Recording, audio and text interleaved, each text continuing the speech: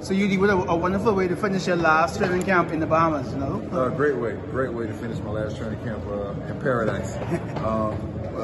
Well loved, always much love when I come here, you know, to the Bahamas. It's just like being in Miami for me, man. The love is unmatched, and I appreciate it a lot. So, you know, it's been a dream come true to come here to the Bahamas and, you know, start off my last year the right way. You've talked about so many times you came from undrafted, you did your year overseas, you came back. You are the pinnacle of with success to an undrafted player.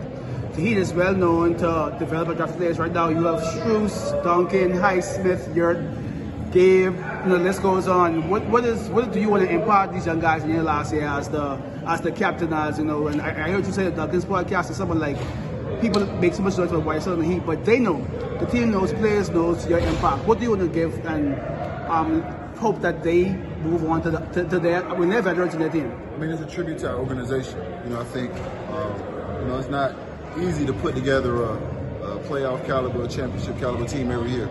You go through your ups and downs. You don't always have draft picks, and you know, some teams opt to tank and do it a different way. We opt to dig in and find those needles in the haystack, those diamonds in the rough, those roses, you know, that grow from the concrete. You know, we do our work, and we bring those guys along. So therefore, we never really have any wasted years. We don't have any tanking seasons. We don't have to go through those things because we always do our homework and bring in the right guys to be competitive every single year. You know, for me, I just continue to pass that along to these guys, what they can do and what their career can be like in 20 years. You know, there's no limitation. Sky's the limit. This is the opportunity for you. This is the perfect place. And if you fall in line with the coaching and work hard and do the right things, you can have a 20-year career just like me. How's your team looking this year? Great. I think we're bonding. We're ahead of the game because we had so much time last year. We didn't lose, you know, very much. We pretty much know everybody. Health is always a major concern, but we're bonding. We're enjoying it. We're here in the Bahamas, you know what I mean, in paradise. So it's been a great trip so far, man. Any of the undrafted players and rookie players sounded to you? Spo said, and I think you said on Monday that Drew Smith was the one who gave you the most, who's already improved the most. Talk about Drew Smith. I mean, all these guys, Kane, Drew, Orlando, you know, they've all, you know, impressed me in different moments. You know, I tend to keep my eye on the young guys a lot closer than I do most of these other guys that's been here. So, you know, just focusing on what those guys do, you know, what they need to work on, you know, what type of person they are, how to approach them, how to encourage them.